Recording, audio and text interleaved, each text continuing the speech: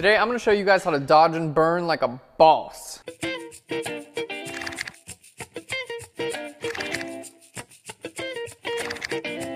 Hey guys, welcome to Phlearn. My name's Aaron Nace. Find me on Twitter at AKNacer. Today is Monday. It's contest day. I'm so excited. I have 5 winners to announce from last week's contest. We did a self-portrait contest and I couldn't pick one winner because there were just so many of you guys who were awesome. So the contest winners are, I'm going to give more details below. We got Ursta, Myra, Kate, Anthony, and David. All of you guys won a Phlearn Pro. So congratulations to all of you guys. Images are totally awesome. I'm going to put them down below because I'm so proud of you. I got my start doing self-portraits and I know how important it is. And for me, it really got my base like from knowing absolutely nothing to knowing what I do now. And which is still, you know, in the big the big scheme of things, still absolutely nothing. But self-portraits are really important. They're great because it helps you get that practice. And I loved all these portraits. I loved all the entries, and self-portraits are near and dear to my heart. So today we're editing Kate's image because there's a really cool thing I'm going to show you guys with dodging and burning that's just going to mystify your mind and spectacularize your brain. And we're going to get into it because I'm just saying stupid stuff right now. So let's go ahead and do it. Okay, this is our image of Kate, and it's awesome. And I really like self-portraits on Phlearn because I get to see what our family looks like. So I know that this is Kate. Now, what I want to show you guys is just a couple things. When I was looking at this image, I really liked it, but I was like, man, I think we can do a little bit more, you know, when it comes to like dodging and burning and things like that. Like maybe we can just take care of some of the areas. So here is some of the areas that I want to take care of as far as like maybe, I guess, kind of like problem areas. So one of those areas I want to take care of is here in the highlights. Our highlights are just a little bit bright, you know, in the skin. And then some of our shadow areas are just a little bit dark. So, you know, nothing crazy, but it's a good opportunity to take care of those things. Let's just go ahead and zoom out and delete those layers. So what I'm going to show you guys is this really cool tool. It's just using curves. So I'm going to grab a curves adjustment layer. Anyone can do this. And what I want to do is I want to click right here in the middle and just drag this kind of like way up. Now we're going to do this 4 different times and I'm going to explain all the way through. Okay, so we're dragging our curves all the way up. What it's going to do is it's going to make the darks quite a bit brighter, and you can see the highlights are totally blown out. So we have a really quick way of solving this, and you're going to click on your layer mask here and go to Image and down here to Apply Image. Now, what I want to choose right here on my apply image is I want to choose my background layer. Okay, we don't want to choose merged because that is what visually looks like curves plus background layer. So let's go ahead and choose our background layer. And now, let's just move that. There we go. You always want this guy to be on multiply. And we have the choice to invert it or not invert it. And in this case, since we made it so much brighter, I want to invert it. And you can see what it does on our layer mask. I'll show you in a second. It just makes your lights dark and your darks light. And in this case, what it's really doing is it's making our curves adjustment layer, which is making everything brighter. Now it's not visible on the bright spots. So it's only making the dark spots brighter, which is very cool. Let's hit OK, and you guys can see the before and after on that. I know it's way too much. I know it looks horrible right now. We're just setting the groundwork, okay? Now I'm going to hold Alt or Option so you can look at our layer mask and see that's what the layer mask actually looks like, which is really cool. Now, I'll show you guys again. We're going to do this a couple more times. So this is kind of our groundwork. We're going to do another curves adjustment layer. And this time, I want to click here in the middle and drag it on down. There we go. And we're going to go to our layers again. We'll go to Image, Apply Image on this one as well. And we're going to choose our background layer. And now we're not going to hit Invert. There we go. And let's hit OK. Now you can see what this does is it takes your brighter areas and it makes them a little bit darker. So this is the start of our dodging and burning. First, we want to get everything relatively equalized. So let's go ahead and just double click here and I can say, you know, my lights, now this is only targeting my lights, right? So I can bring my lights a little bit darker and that should help our exposure kind of equalize a little bit. So it doesn't look like we have any areas that are blown out. It's a little bit more, you know, back centralized towards the middle, which is what we want. Now, here with our darks, we're going to do the same thing. The reason I dragged it way up there is just to kind of show you guys what we're doing. Now we take this same curve and we kind of just drag it down, and this is going to kind of bring up a little bit of that brightness there in the darks. Okay, so this is getting our baseline good to go. And what we've got now, let me just show you, there's the before. The contrast is a little bit high. The face looks like it's a little overexposed, and the grass underneath looks like it's underexposed. So now what we've done is kind of like brought that tonal range back together, and we have something that looks a lot more refined now.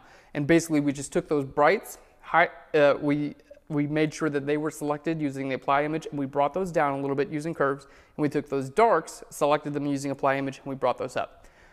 Great. Now we're going to do the opposite. So let's go ahead and group those together. I'm going to grab another curves adjustment layer, and this time we're going to take those brights and make them brighter. So we're going to grab our curves adjustment layer here again. Let's just click and make that a little bit brighter. There we go. Let's go to our layers. Again, I'm going to go to image, down here to apply image.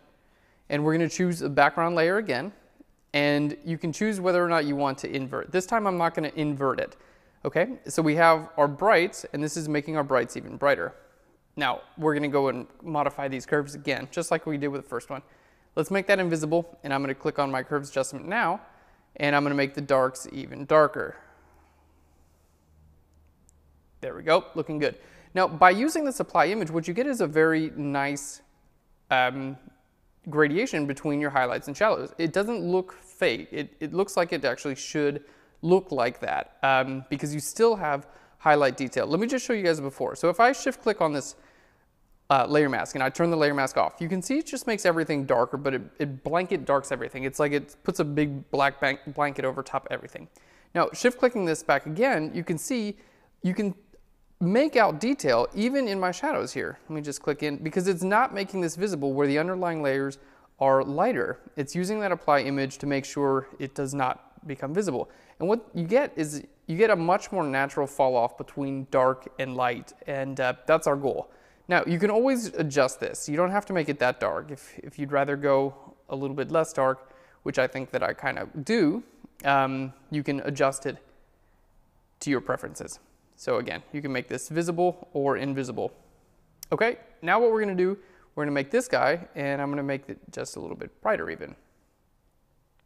Now I know it seems like really counterintuitive.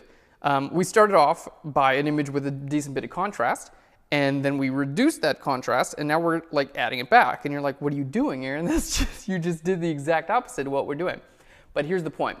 Now with these two layers, you can put layer masks on them and decide where you want to be lighter and darker. So you're actively choosing your role to dodge and burn. So before it was your highlight areas were blown out. I'm really good at talking today. Your shadow layers were a little too dark. And so we brought those back, and now we can let you guys decide where you want to be lighter and where you want to be darker. So notice our layer masks. This is what the layer mask looks like for the lighter area, for the darker, and this is what it looks for the lighter. Now, I don't want to go painting on this layer mask, because if I do, well, I'll just show you what it looks like. If I do go start painting on the layer mask, and let's just say I paint away this area there, this is what my layer mask looks like now. I've ruined all that nice detail. So what we do instead is we group this layer with itself, okay? Grouped with itself, and then we just put a layer mask on the group.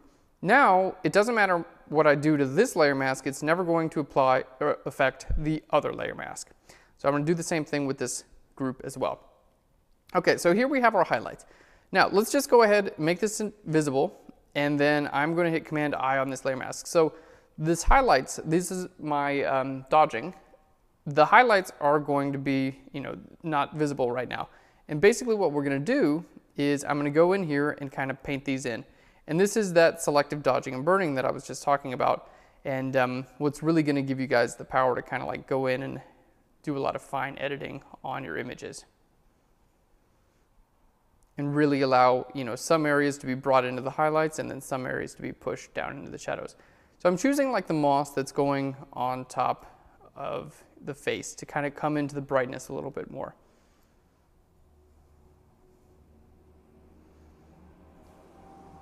There we go. It's kind of like bringing this a little bit brighter. And then I'll show you guys, we'll zoom out and kind of show you guys the before and after in just a minute here. Make our brush a little bit lighter. And then you can choose, these little guys and things like that. If you want to make them brighter, you can do that as well. But the point here is that everything you do is going to be restricted. It's not going to allow you to really mess anything up. because it's only going to be visible where your highlights should be light anyway.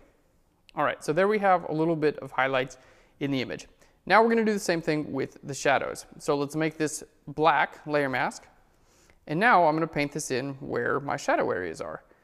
And I have total control over what these shadow areas look like, how dark or how light I want them to be based on how much I paint this in. And I also know that everything that I paint in here is going to look completely natural because the layer mask that it's using to affect this curves adjustment layer is in fact defined by the lights and darks of my image. I know that's a lot to say. I hope it's more clear than it is to say because I'm like, I don't even know how to explain this. But you can see as I painted in, this is what my layer mask looks like where I'm just painting right now. Nothing special.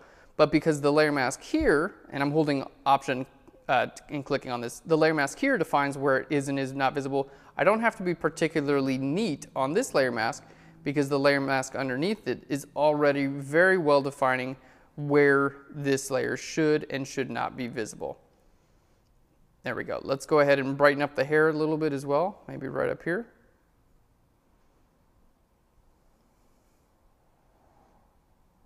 That's very nice. So not a whole long time do we need to spend on this, but let's just show you guys the before and the after with those two things that I did. So we're brightening up some of the foreground elements and then darkening up some of the background. And you can see how before it's a little bit flat, and I know we made it flat, but now we're really focused on where we want it to be.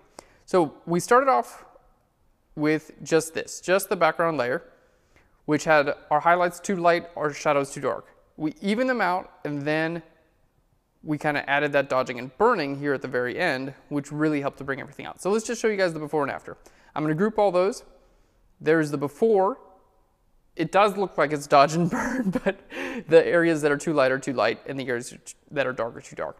And there's our after. So we have something that looks a bit more refined, and we still have that dodging and burning in the image. So I hope that helps you guys, because any image you guys do, if you have an area that's a little bit too light or a little bit too dark, you can use these exact same principles to kind of like bring those back to the midpoints and then work from there, and you're going to have the most control over your image. That way you can get the best result out of it. So awesome tutorial. I hope this helped out a lot, guys, and we're going to get into our contest. Every Monday we have a contest, and I'm drawing it out of this Canon lens hood right now. We're going to see what our topic is, and then you guys submit your images in a comment below for a chance to win a Phlearn Pro and to have your images edited on Phlearn, just like this one. So let's see what we got here. All right, this is show motion or action. This is going to be awesome. So the best ways you guys can show motion or action in your photo is with a little bit of motion blur. Now I know a lot of purists are like, oh, motion blur is the worst thing ever, but it's not. If you want motion blur in your image, it can really help to show that something is moving. So motion blur can be really, really useful. In fact, if you guys saw some of the outtakes I showed with the mermaid shoot that we did last week, some of those shots I wanted to shoot at like a 20th of a second because I wanted that motion blur in there because it really added to the dynamic like sense of the image. So what you guys should do, show motion and action. People can be doing something crazy in the image, but motion blur is a great way to do that. Using like lights to like light streaks and things like that are a good way to do it. Many good ways to do it, and I can't wait to see your entries. Guys, thanks so much for watching Phlearn, and good luck on this contest. I can't wait to edit your image, and I can't wait to give you free stuff because I can't win it, so might as well have someone win it. See you guys later. Bye, everyone. I wish I could win Phlearn Pros. They look really cool.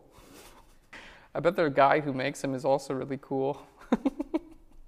No, he's not. He talks to himself a lot.